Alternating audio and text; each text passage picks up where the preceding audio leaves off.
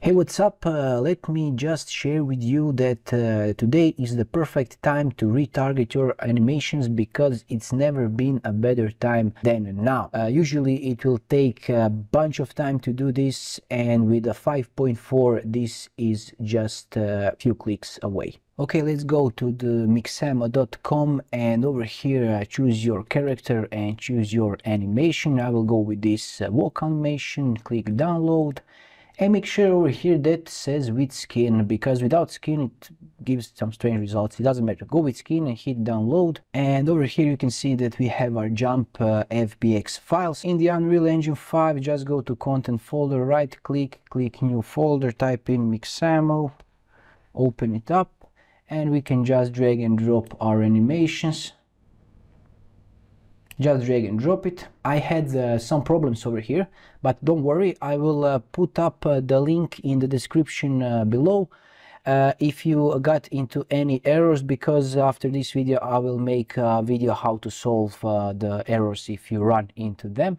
I think that will be useful, but for now just make sure to select your skeletal mesh, import animations over here, and under the advanced make sure to click this snap to the closest frame. This will reduce the possible errors to minimum. So let's click import all. Okay, if you got this error over here, this means we didn't export in a T-pose. So we need to re-export it. Just select everything, delete, and go again, import. And over here under the mesh, under the advanced, you can see use T0 as a reference pose. Make sure to make this true. And now let's go click import all. And you can see that we have less errors. This is animation length has been adjusted, so you don't worry about it because Unreal Engine will adjust these animations for you. And no smoothing group, you can just ignore this, clear this, and we are now good to go. The next step is to click this jump animation. I will double click it. Let me just move it here. You can see these animations. So we want to retarget this animation to the Unreal Engine 5 skeleton. To do that, just select this animation, right click, retarget animations over here. And as you can see, it already used the source skeletal mesh, which is a Mixamo skeleton, and we need the target skeleton, which will be our many.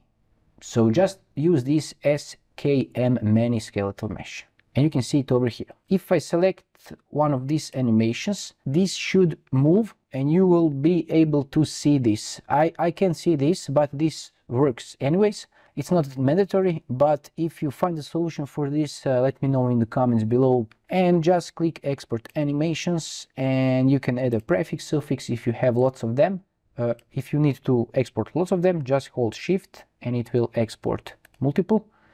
For one, I will just export animation, go to content, select Mixamo folder, hit export, and hit export. And you can see, if I double click it, that I have this animation retargeted to our skeleton many skeletons. Anyways, this is it. Thanks for watching, and leave some comments below if you find it helpful, and see you in some other video. Bye bye.